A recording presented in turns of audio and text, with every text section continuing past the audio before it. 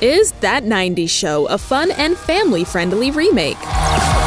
Lights on, shirts on, and no dancing. Let's call it edgy, but not over the top. Why did you open our house to chaos again? This reboot of the popular sitcom That 70s Show follows a new group of lively teens for more old-school laughs, hijinks, and life lessons. Oh, and if you jump off that cliff, do it naked. The iffy stuff in this series is on par with the original. That means teens drinking and smoking weed, plus lots of flirting, racy jokes, and kissing. Off-screen sex is implied, but there's no nudity. Hey, new girl. As for positives, the show has a diverse cast of characters, with teens of color in the core friend group. And, amid the humor, are worthwhile messages about the value of friendship and family.